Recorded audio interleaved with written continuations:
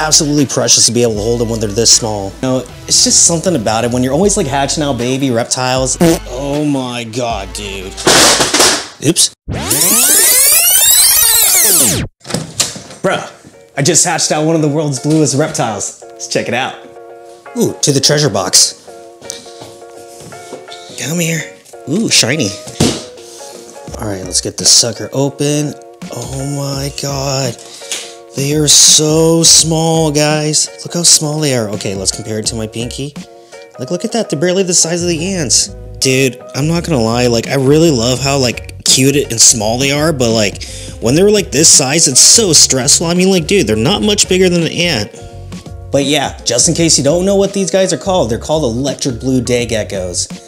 And like, dude, they're so incredibly beautiful when they're older. Oh my gosh, look, he's on my arm. I freaking love this. Oh my gosh, dude. You know, it's just something about it when you're always like hatching out baby reptiles. It's just, it never gets old. It's just something about, life is beautiful, you know? When you just have a new like baby coming into life, it's just something about it. It just absolutely warms my heart. And you know, what also comes with it is stress. Cause I gotta make a baby cage. All right, little squirt, you gotta get off me first. There you go. Hey, don't you go anywhere. I do not want to play cat and mouse with you. Okay, here, let's get that on. Nope. It's so stressful because I get scared of like crushing them when they're so small. All right, over here you go, little dude. We'll set them there for now.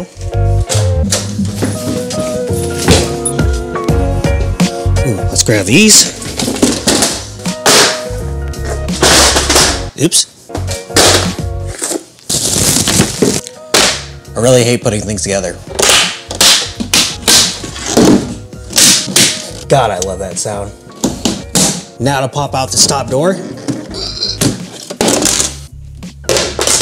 All right, now to the garage. So just in case you guys don't know what this is actually just like a plastic shoebox case that I got at like Costco. It's like a 4-pack for like $30-something, but I figured, hey, why not? This would make like a perfect like little gecko cage. But I'll be honest with you guys, I still got a little bit of modification to go with this. Since I popped out the top door, I actually need to put like aluminum screen over now. So I'll just cut out some screen, hot glue gun it, and bam, we have a cage.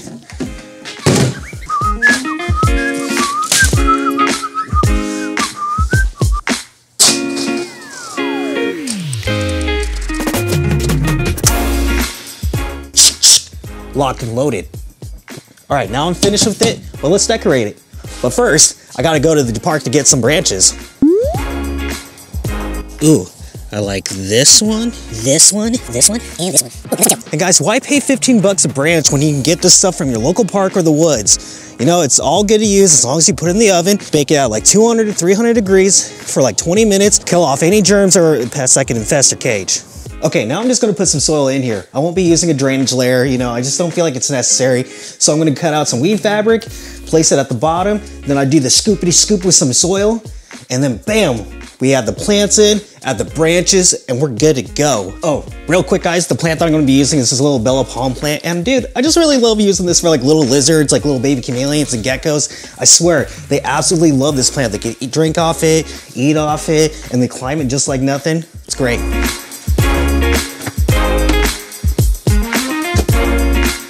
And now, I'm gonna add the essence of water to it by giving a little bit of squirt, squirt. All right, let's add the babies now, the best part. You ready to become free, little dudes?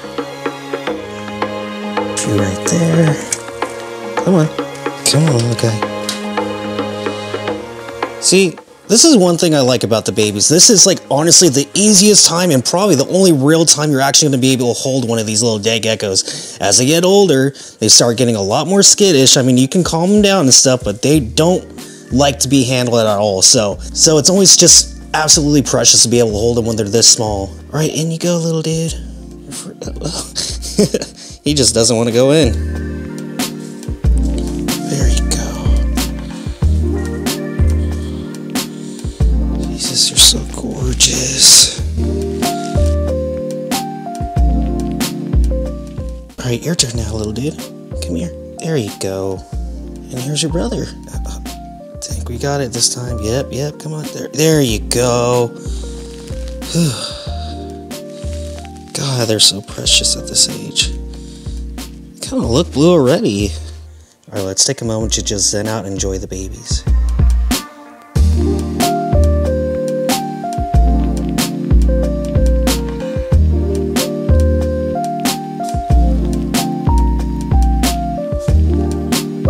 Let's bring the foul mouth kits upstairs.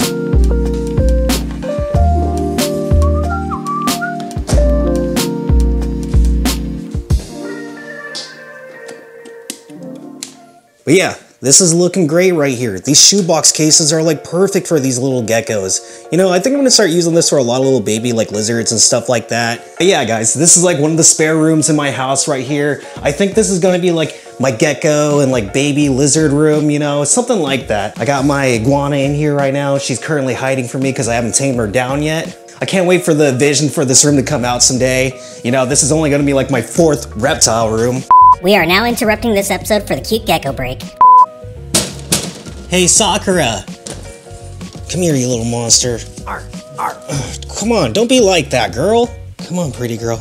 But yeah, this is my Leachy gecko. Her name's Sakura. She's about a year old and her locale is pure Nuana. And you know, I do like this gecko quite a bit, even though I like rarely ever see this gecko because she's always hiding most of the time and she's only awake while I'm sleeping. But you know, I think I'm gonna breed them someday. I'm not like too hip on wanting to breed them, but you know, I do like them. They're pretty cool and it's super soft.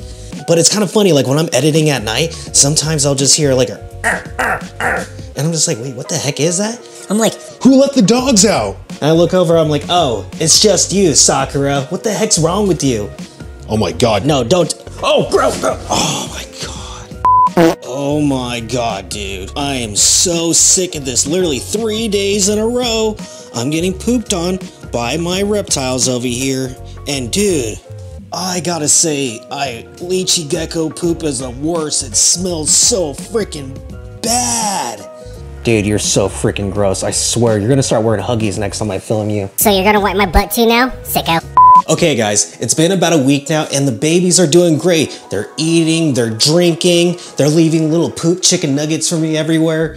And you know, there's a couple of things I forgot to tell you guys. So first, I realized that with these door handles right here, that there's actually a hole in here that's not covered off, and I totally forgot to record that part, but I just covered up with a little bit of tape. And then one morning, I was all looking in here inside the cage, and I'm like, huh, you're doing great, you're doing great. Oh wait, where are you? So I started like panicking, freaking out, like, where did he go? And then all of a sudden, I looked up here towards the light and I found one of my babies on there and I'm just like, how'd you get up there? And then I realized that in this little door right here, there's actually a small enough space where they can escape through. But everywhere else is perfectly fine because there's little magnets holding it in. But right here, they just got out. So what I had to do was I actually had to put tape all along the door hinge right here, but I reversed it so that the adhesive side was over here and that the babies couldn't actually get stuck to it. But guys, since I'm documenting all my experiences with raising these babies up, I'm gonna be honest with you guys, I actually had a couple of failures before and I've made videos about it and you should look for this thumbnail at the end screen. And if you're ever interested in looking to raise these kind of babies, I think you'll find some valuable information in those. All right guys, my name's Ryan and you're watching Mighty Morphing Reptiles. Peace!